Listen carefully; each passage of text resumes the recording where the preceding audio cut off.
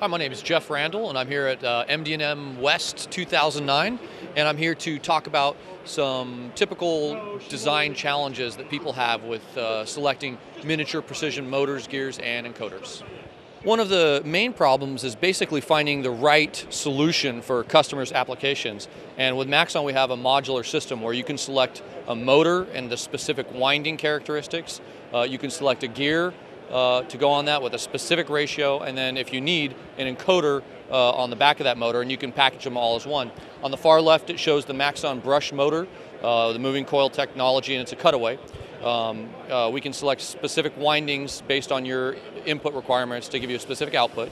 In the center, you can see a motor gearhead combination, which will have a ratio that will help give the motor output what you need and increase the torque.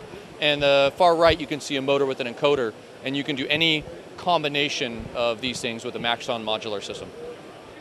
One of the unique challenges that Maxon comes up against often is space constraints, and most often people have a very tight package they're trying to design a powerful motor in. One solution that we have are these pancake brushless motors, and to these pancake brushless motors, they're very low profile, and we can add a gearhead, so you can get a high torque, variable RPM motor in a very small package. Thanks for visiting the Maxon booth, and if you'd like more information or application assistance, please come to our website at www.maxonmotor.com.